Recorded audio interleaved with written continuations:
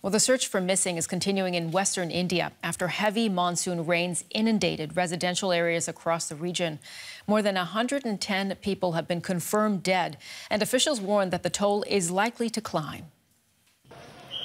Rescue teams using borrowed boats and rubber rafts picked up stranded villagers from the rising waters and took them to safety. So far, more than 100,000 people have been rescued from nearly 900 villages. But not even those on high ground were safe. After weeks of heavy rain, the saturated ground on this hillside liquefied and gave way, wiping out a village below. The torrent of mud struck around 5:30 in the morning. Witnesses say many people were engulfed and swept away as they tried to flee. Others were still asleep, unaware of the wave of debris bearing down on them. There were 5 people inside. My mother, my brother, his wife and 2 children, a boy and a girl. Only the boy's body has been found. There's still no trace of the rest. The National Disaster Response Force said they had already recovered more than 40 bodies, but they fear for at least 50 people who are still missing in the sea of debris. There's little hope that anyone trapped under the mud would have survived. Many bodies were washed about a kilometre from here. We recovered bodies which we found stuck amongst the trees downstream. My team is engaged in rescue operations now, in places where we're getting the foul smell of bodies or where the villagers are pointing out. The army has been brought in to help. As the search continues, anxious relatives wait for news. All too often, anxiety gives way to grief.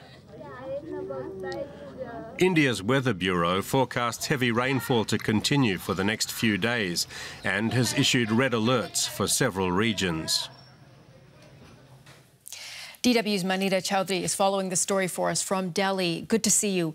What is the latest you can tell us about the flooding?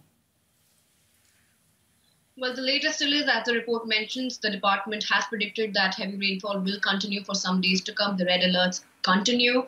And yes, the rescue operations, the rescue and relief operations are still going on. The National Disaster Response Force and the Army have formed different rescue teams which are operating in different areas. But the rescue operations are also facing trouble because of the raised water level.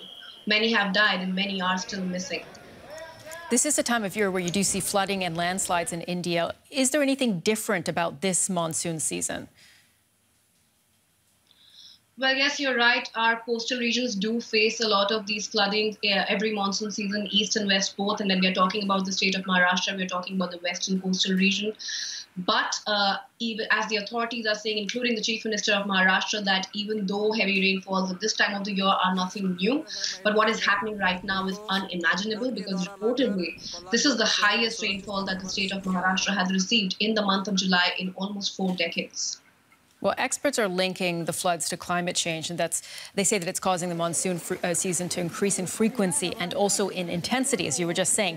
How big of an issue is climate change in the public debate in India? Well, yes, of course, are linking what we are seeing right now in Maharashtra to climate change. But the thing is that, as experts and climate change activists always say, that it's always during disasters like this, when disasters like these strike, that we start talking about climate change, and the government really doesn't feature climate change or the policies or the reforms that we need for the scene in national discourse, and that we do need more focus on that. DW's Manita Chowdhury reporting for us there from Delhi. Thank you.